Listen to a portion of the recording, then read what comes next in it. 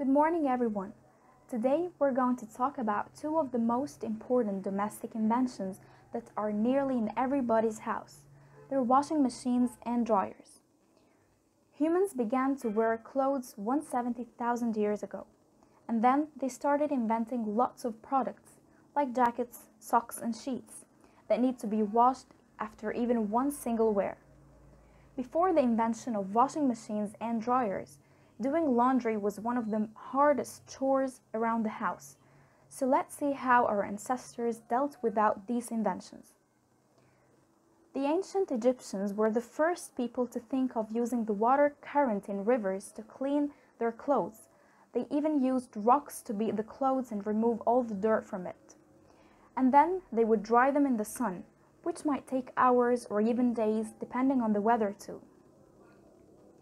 Then the Romans created the idea of the public laundries, or as they call them, the public wash houses. People would go there once a week to do all their laundry. Before the invention of the modern washing machines that we all know right now, there were some inventions that worked as a bridge for our modern machines to be invented. In 1787, the scrub board was invented, utilizing the idea of scrubbing the fabrics to get clean clothes with no dirt on them. These boards were usually made of wood or glass, and they'd have some basic designs on them. This idea worked even more perfectly when they discovered that animal fat can be used to remove the dirt from the clothes. Meanwhile, in 1800, the first hand-cranked clothes dryer was invented by a French person called M. Pouchon.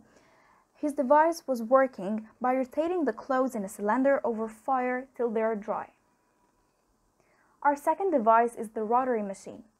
That was the idea of Hamilton Smith, who tried to invent a more automated machine to save much more time and effort than the scrub boards. This device was rotated by hand to squeeze the water out of the clothes. Then, in 1908, Alva Fisher created the first ever washing machine that works by electricity. She called her invention the Thor. What made her invention more different than all the other inventions that she used an electric motor instead of the manual work. In the 20th century, the first automatic dryer was invented by Ross Moore, but it was available for the public in 1938. So, we've seen how the washing and drying process started with using a river and the sun till it reached the electricity. Now we're going to talk about our modern washing machines and dryers. Hello everyone, I'm Omnia Torek. I will talk about types and mechanism of washing machine. Top-loader washing machine. In this design, clothes are put in the top of the machine in a vertical fixed basket which is pierced by many small holes. This basket is fixed in a water-retaining tub. And also top-loading machine is considered a vertical axis machine. Every top-loading machine have agitator or impeller. An agitator is fixed at the center of the bottom of the machine which pumps water during the wash cycle. The agitator pushes water outward between the paddles toward the edge of the tub. Then water moves up the sides of the basket toward the center and after that down toward the agitator to repeat the process in a circular manner comparative to the shape of a torus. Some washers supply the agitator with an expensive turning screw on the shaft over the agitator to assist move water downward within the center of the basket. Another alternative to the agitator is an impeller, which is mounted on the side of the top and spin in a steady direction, making a quick moving current of water within the top. This drags the clothes through the water in a toroidal way. The impeller design had the advantage of its mechanical straightforwardness, but it has disadvantage of lower stack capacity. Also, there are three modes in top-loading washing machine, which are reversible motor, mode transmission, reversible motor with mode-changing transmission. And the second type of washing machine is front-loading washing machine. Front-load washers work by filling the bottom of the internal bucket with a few amounts of water and utilizing the revolution of the top and gravity to move the clothes through the water. The side paddles located on the interior drum lift the clothes and move them in and out of the water. This process gives the cleaning required to remove soil from fabrics. This mechanism allows front washers to use less water, though less detergent. The mechanical components in top washers are much simpler than that of the top-loading machines. However, they require regular maintenance since their structure allows for tangling and buildup of mold. Although the mechanical inner components are simpler, the electronic control formwork is not. The electronics controlled by many computer components are built so that the entire unit must be recovered in case one component fails. Although differences, there are similarities between top washers and front washers. Both utilize a stainless steel internal drum as well as an external washtub, an engine, control formwork, template pump, and rotational spinning to evacuate water from the closets. And there the likenesses end.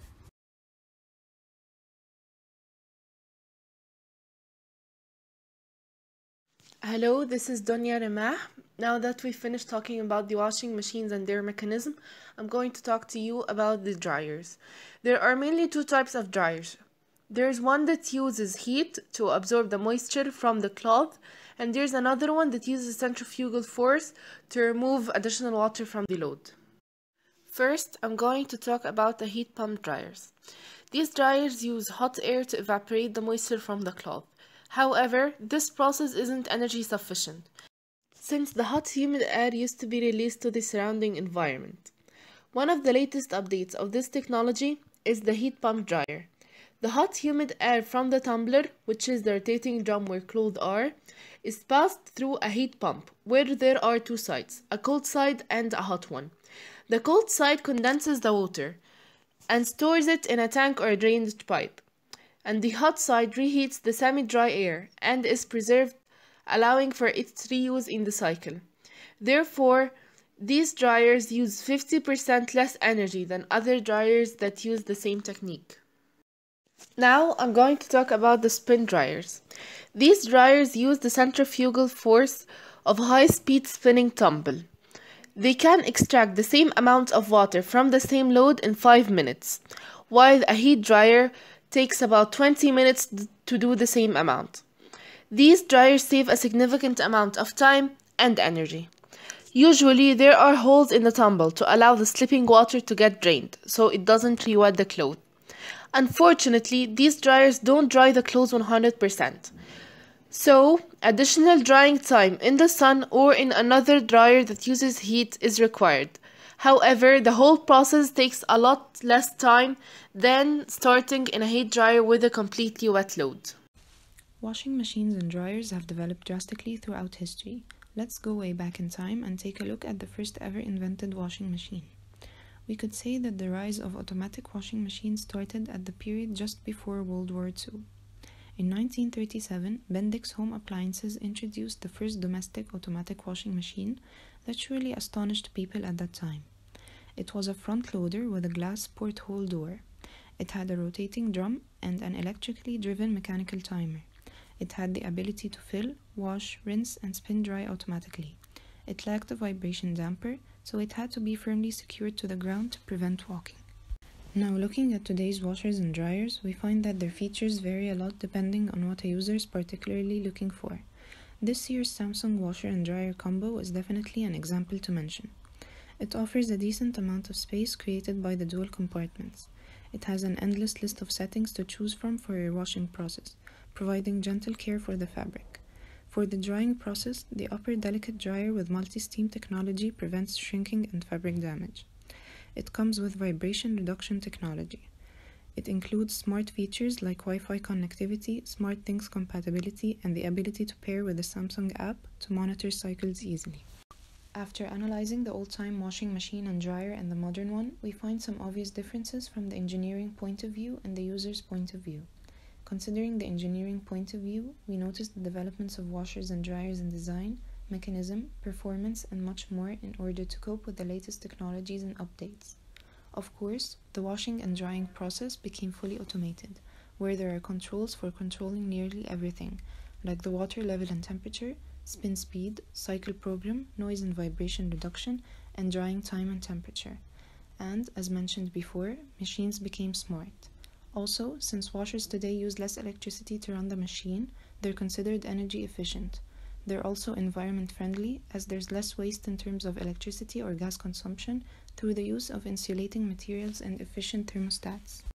As for the people, the daunting task of washing and drying clothes has become easier thanks to the drastic development over the years. There are now many design options for front loaders and top loaders that will satisfy every taste. Also, there are wide price ranges available, where at the time of the first washer, it's needless to say that it was extremely expensive. Most washers now offer large capacities, excellent care for the fabric, and easy smart control with just a touch of a button. Also, for parents and pet owners, there's the anti-lock where the settings are locked after a certain number of minutes to prevent any accidents. All these features make washers and dryers indispensable to households at present times, and certainly in the future as well.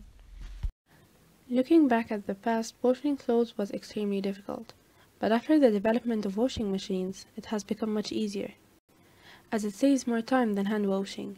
You don't have to sit and monitor the washing process. You can load your clothes in the machine, start the cycle, and walk away. It also eliminates the energy required to wash clothes, but with the hand washing, you need to do more physical effort to clean them.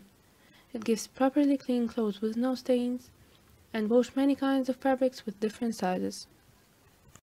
It has different cycles that you can set it up according to the load. You can use hard cycle for heavy loads and delicate cycles for your delicates. They are available in different sizes that can fit it in any required space.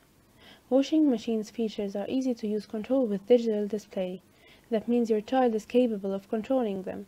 Finally, there are many types of washing machines with different prices. That makes it more suitable for many people.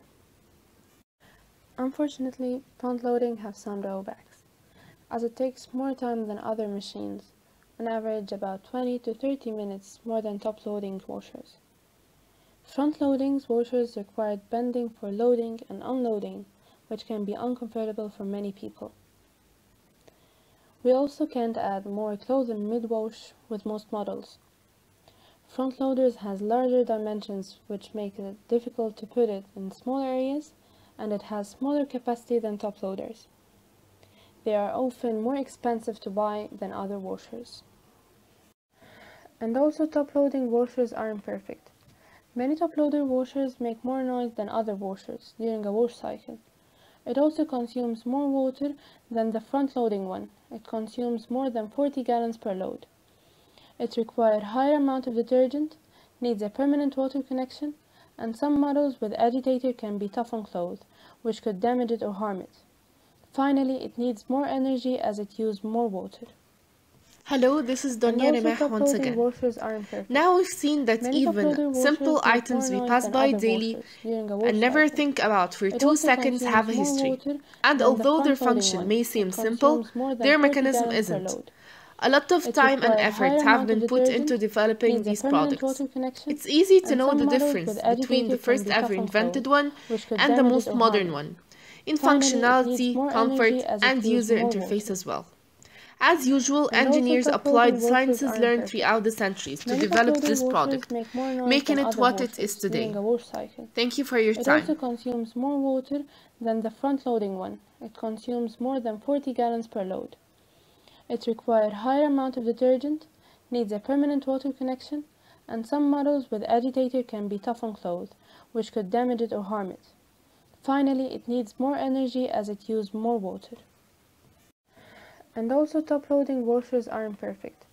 Many top loader washers make more noise than other washers during a wash cycle.